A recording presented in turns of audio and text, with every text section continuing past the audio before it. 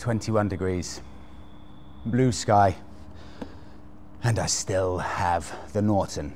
I'm going to head off and meet Monica for lunch in the little Kent village of Eynsford, the Garden of England. After that, I have no idea where I'm going to go. I think today I'll just go where the wind takes me. I've got nothing specific to do, so I'll take you with me. I was just chatting to a neighbour who's got a motorbike parked here, and he had his motorbike stolen. And off his own back, he used his tracker on his bike to locate the bike, take it back off the thieves. Reparked his bike up somewhere else in this development, and 2 weeks later, 2 weeks after the theft, the thieves came back and re-stole his bike. He still had the tracker on, so he managed to again relocate his bike and recover his stolen bike. Now he parks it in a more secure lockup in this development. But even in a secure lockup, he has 2 locks on the back, 2 locks on the front wheel, and it's in a gate that is so strong it honestly wouldn't look out of place in Fort Knox. The world we live in, eh?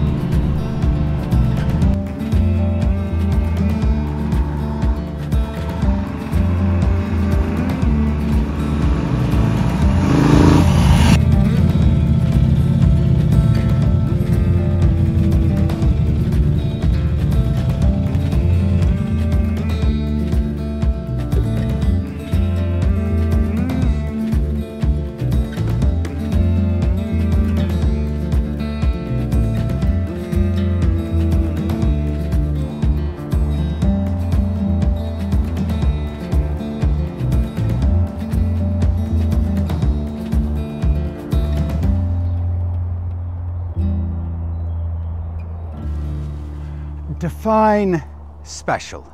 That's always the really difficult thing about trying to explain a motorbike when you're reviewing it, or even when you're just taking a press bike out for a day, because that feeling of special is subjective. So here in the English countryside, on these tiny little country lanes that haven't changed in 100 years, this feels really special. It feels so special, it's genuinely almost difficult for me to put it into words, but I think it just feels right here. Probably this Norton here, out in the beautiful, unspoilt countryside here in England, it probably feels more right than any other bike I've ridden ever in a specific situation. It's that intangible thing where just every slight opening of the throttle, every crest of the hill you pass, every time you stop and look at it in these settings, it's just perfect.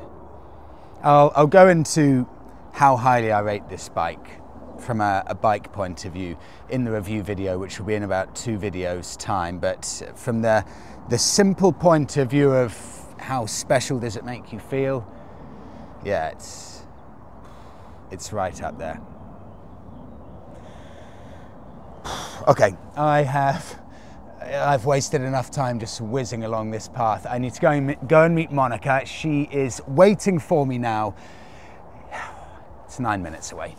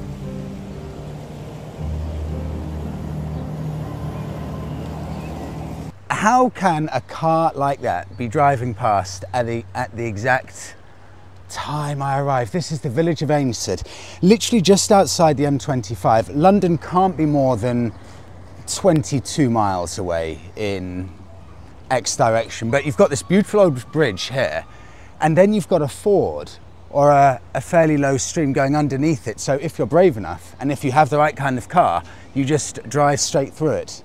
I tried that once with a Triumph Street Scrambler, and I lost my nerve and I ended up having to put my feet down in about that much water. This is a ludicrously stunning little village. It's like, this is why it fits the Norton so well, what I was saying. It's just a little piece of history just stuck in time that has never changed. It's like the most beautiful parts of Great Britain.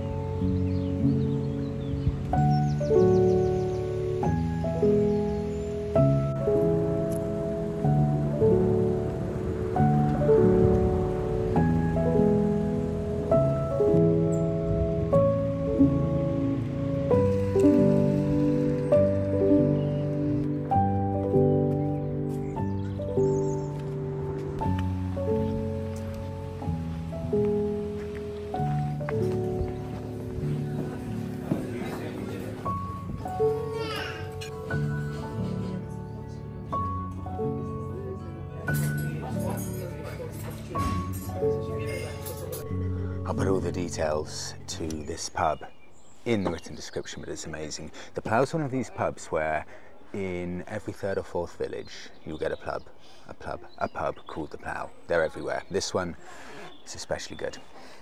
You know, I was thinking just before getting on the Norton, this is going to be the last bike that I have before I pick up the Bonneville in about 2 weeks' time. And I love getting press bikes because you can, you know, try loads of different bikes, and it's a brilliant excuse to be able to try any bike you fancy. But it also means that it's much, much harder to do any Euro trips. And I realise I haven't actually ridden my own bike abroad for almost a year to the day. Almost a year to the day, I headed off from Morocco, which is the last trip that ended up destroying the Bonneville. So it's come almost full circle. I mean, it's amazing to think that it's been almost a year that the start of the issues with the Bonneville happened. And then, of course, I would have it for about a week and it would break down again, and it took a while to figure out what happened. The whole saga has taken a year, almost to the day. What it also means is, when you don't have your own motorbike, things that I didn't really appreciate. For example, Monica and I, we were thinking about going to Amsterdam when we had the classic 350. I mean, this is how long ago it was. So we were pretty much set to go to Amsterdam. We book everything last minute. And I thought, oh God, last minute, about three days before we were planning on going, maybe I should just message Royal Enfield just to let them know, okay, by the way, I'm going to be taking your bike abroad. So I messaged them and said, yeah, by the way, off to Amsterdam in about 3 days' time. I hope that's fine. They said, no. You need to get a special piece of paper now if you want to ride a press bike over in Europe. Because of Brexit, basically, you have to have paperwork for everything, whether you're importing something to another country, and we found this with the tool rolls, or even if you've got a marketing bike. So I wouldn't have to do it if I had my Triumph Bonneville, but if you've got a press bike, that's seen as some kind of business and you need paperwork. So basically, it's too much hassle. I can't take any international trips until I get the Bonneville back, otherwise you have to rely on the marketing companies to be able to do the paperwork for you. Yeah, which is a shame, because we would have done Amsterdam a few months ago, but 2 weeks' time. I've seen some of the updates on Joe's channel, what the Bonneville is going to look like. Excitement levels are so high, it's stupid, and I need to try and calm down, because otherwise I'm not going to be sleeping for the 3 to 4 days leading up to it.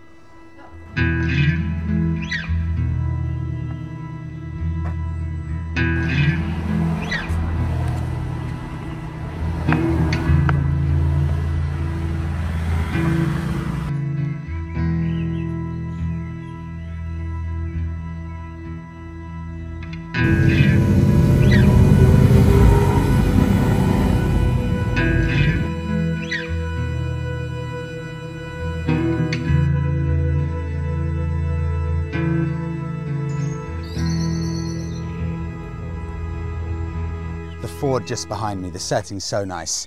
This is St. Martin's Church.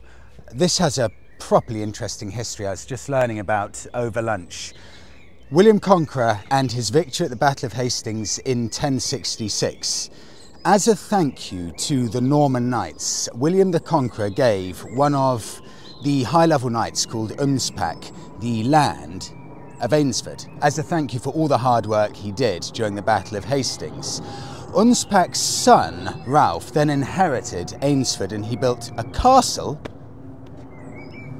and a church.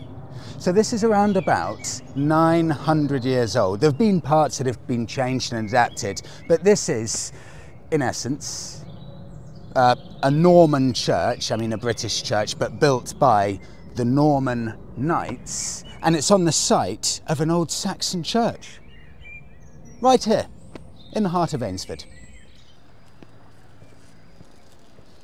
I love this, it's like going back in time. So this is a little village store, and they've got everything from some antiques, some food, and the little jars of sweets like sherbet lemons and those old flying saucers. I remember getting those as a child, but I haven't seen them in so long. It's like a kind of bric-a-brac shop with little bits of everything. And on the shelves at the very back of the store, you've got things like jars of coffee, dishwasher tablets, PG tips, just like it was, what, 30, 40, 50, 60 years ago.